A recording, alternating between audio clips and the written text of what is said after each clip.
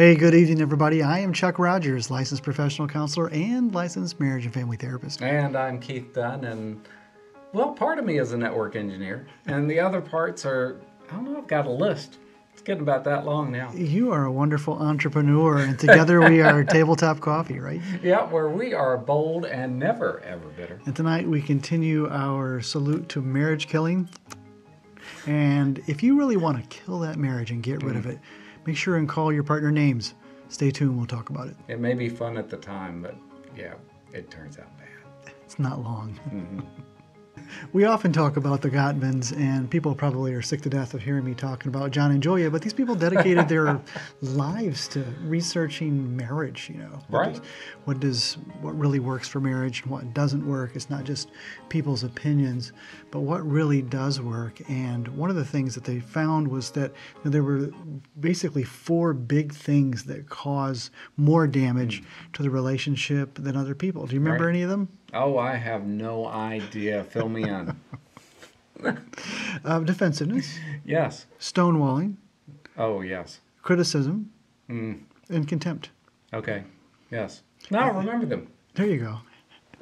They're called the 4 Horsemen. Yeah, the 4 horsemen of the apocalypse. Because Yeah. if you hear the hoofbeats of these, the end is soon to come. Yeah, and I've learned about all that. It's been good. So you'll have to check out our videos because we cover all of these. Yeah, the dance videos. One of my therapists was telling us today that she makes sure to send out our dance videos to people Really? so that they can improve their relationships. Yeah, and I try to send them out to people before they come to do the intensive therapy with me so that they're prepared in advance. They learn a lot. Okay. And then also we can refer during our intensive day back to those videos. Yeah, so in the description, we always put those 5 videos. They're always listed in the description. But I'll also put the D of the dance up here so you know where to start, and then you can watch the rest of them. Yeah, it really is very good set. Fantastic. The first 5 videos we ever did. I know. And one of those was this whole piece about contempt, which is the most corrosive, Right. The most dangerous, that causes more divorce than anything else. Yeah.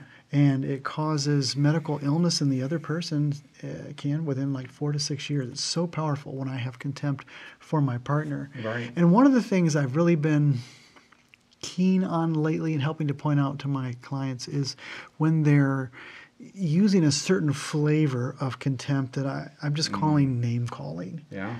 And, we all know it's wrong to call people names. Sure. But sometimes in a relationship, you don't really specifically call the other person a name. You'll speak negatively about them, but it basically is calling a name. And a couple years ago, this is very fresh in my mind. I was thinking about it lately. A couple years ago, I had this couple come in, and there was this tit for tat, banter for banter, discussion that happens, and I try to prevent. And this guy got so frustrated, so angry with his wife as she was talking about her version, her reality, her part of the story. And he says, "That's just stupid." Oh, well, and yeah. I was hoping to teach him to complain without blame by making a request. And I said, "Can you say that differently?" Right. And his reply was, "No, because it is stupid." There is no other way to say it. Yeah. And he said, well, because what she's saying, what she's thinking right now is stupid. That's not true. And I said, I'm not saying what she's saying is accurate. Right. I'm saying, can you say it in a different way about what she's saying to help her maybe look at it through a different lens? And he said, no, because what she's saying is stupid. It's not realistic. There was no way for him to get outside of that mindset and see another way of actually saying that. No, there really wasn't. Okay. And I said, because when you continue to say that that's stupid, the message he's sending her is what? Yeah, you're stupid. You're stupid. Yeah, it's not really that stupid. That's right. It's you're stupid. You're stupid for thinking that way. Yeah. Right. And he really never did get it. He started arguing with me about it. And I said, that kind of talk is actually abusive talk. Sure. You can't say that about your spouse. Right. And later on, as she was talking, she says, well, gosh, this is just, in our house, it's such craziness. And so I said to her, can you say that differently? And Right. she says, yeah, I can. She says, because that's name calling too. Sure. And I said, it really is.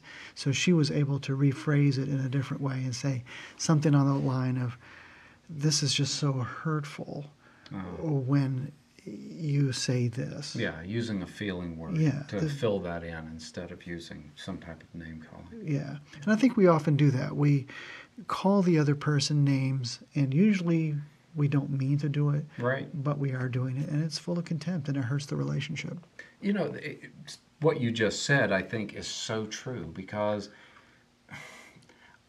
I try not to ever do it, but every once in a while, you know, I will find myself slip in something and realize, oh, that really could have been said so much better. Mm-hmm. How can I say that with a feeling word so I can get my point across, but it's not saying something that is hurtful or directed towards the other person? Mm-hmm.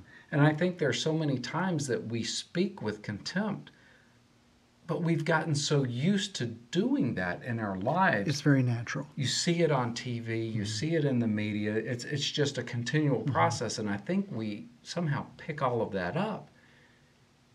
And reevaluating that and being able to catch that can really change your relationship. Yeah, and sometimes I don't think we're able to catch it. It takes the other person pointing it out. That's right. And the correct way to point it out is by making a request. Yes. Yeah. Hey, can you say that differently? And we've got videos on that too. Yeah. Hey, can you say that differently? We sure do.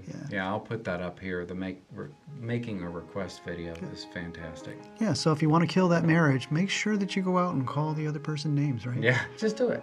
Yeah, kill it. Hey, if you liked our content, we would really appreciate it. Keith would really appreciate it if you would subscribe. That would be meaningful for us. Yeah, just go down and click that little red button and then ding that bell to the side of it so you're notified of upcoming episodes. Make sure to like it. Yep, share it with your friends. Thanks, everyone. Until next time.